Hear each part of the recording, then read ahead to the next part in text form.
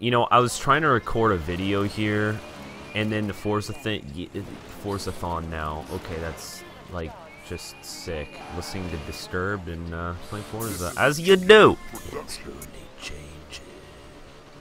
Suddenly, would you give to me?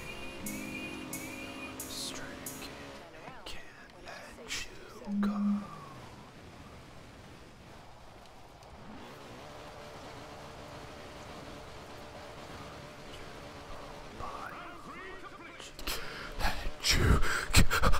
Alright, after that quick intermission, we're back for some stuff. Yeah. Now, at some point, I would like to come and get all of these. So I might start doing videos, getting these bad boys. If that interests you, let me know, because that's really easy to do achievement videos for the most part. And then, I don't know if it helps you or whatever. I guess if you're like a super noob, it might help you. But anyways, today we are building my favorite hoonigan vehicle of all time. This is Kenblock's personal RS1800. Now, if you don't know about this car is absolutely insane. I don't recall the company that built it, but it's a fully custom aluminum block inline 4-cylinder. It revs to 9,000 RPM and produces about 350 horsepower, naturally aspirated. It sounds insane. It shreds. And you notice this wide body kit, right? Custom wide body kit by Rocket Bunny. The owner of Rocket Bunny actually did it custom for Kenblock. And, you know, you see that with their new, like, pit truck thing they're building for Worthhouse Drift Team. It's similar to that, only it's Kenblock's personal vehicle. So, you know, there's not really too much information out there on this car. They've done, like, a build breakdown on it or something, like, a couple years ago. And I remember when that came out, dude, I was, like, I had to go get new underwear, because it's insane, okay? For a wide-body car, it's not actually that wide in the rear. We've got 265s. Kind of unfortunate there. We're going to keep them skinny in the front as we're going to keep it rear wheel drive. Go ahead, throw on drag radials. Just for scientific purposes, we're going to max out these stock motors to throw a turbo on there. Once again, like, we do have the LS, which is obviously a better option for this particular vehicle. We're not going to be making much power on the stock motor. We'll probably come back and do a drift build like we did in Forza 7, just because I love this vehicle so much. We got 700 horsepower, 500 foot-pounds of torque. Not the greatest. Yeah, that one hurts quite a bit, but, you know, it's necessary for the cause. Twin turbo LS, which is apparently a Mercedes engine according to forums, but, you know, it's an LS, whatever.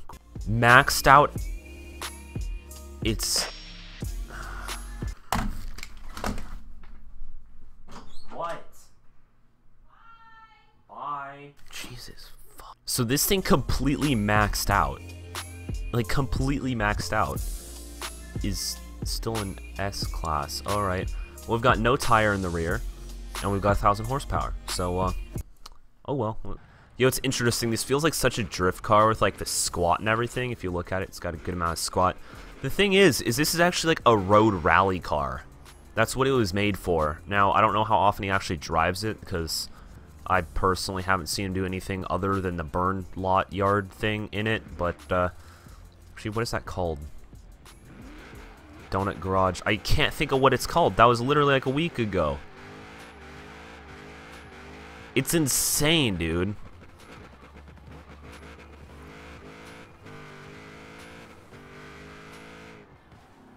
Alright, this is going to be a build and a half. I hate the rain, dude. We're going to hop into S1 Class Rivals to finalize the tune. And, you know, it's dry and everything, so that'll be nice. Test number 1, we're going to give about half throttle. Wheel spin.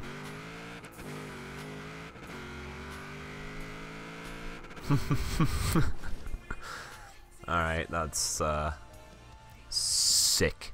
I actually have short-term memory loss. I don't remember what gear we crossed in, so I'm just going to have to randomly adjust these, because I don't know. I remember second and first, second, third? I don't know.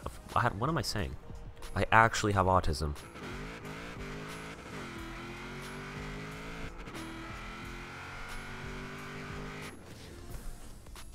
$172. Decent trap speed on that run there. We spun through like 5 gears, but 172 is a decent trap speed. Okay, just casually stall it. Yeah,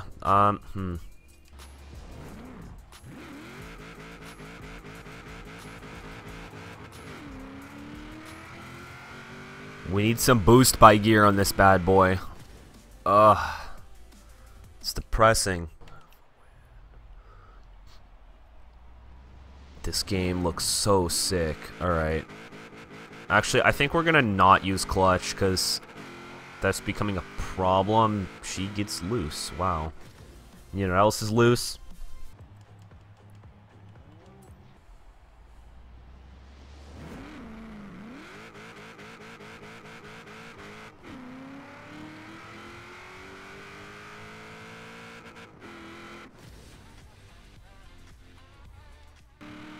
Yo, I'm actually gonna punch a hole in my controller. I'm holding down gas so hard. Okay.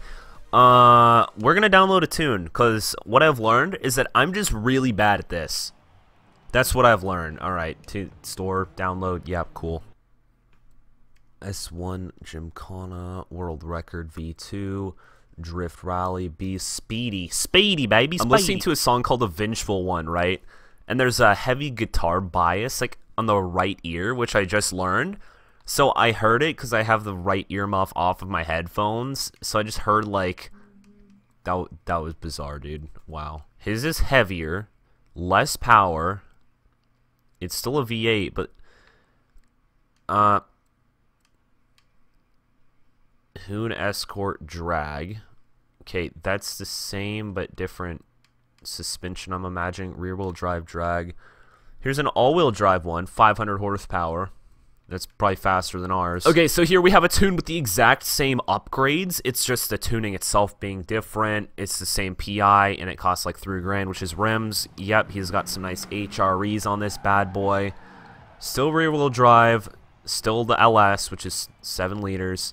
We're going to see what she does in Rivals. Yo, that's actually so annoying. On Snapchat, it says added by, and then it says ... because there's not enough space on the screen to actually show how they added me. The fact that it's a 4-gear tune instead of a 3-gear tune is so edgy. Like, who uses a 4-gear tune? If you're gonna make it like a Power Glide style actual drag car, do 3, don't do 4. Like, this guy's so stupid, dude.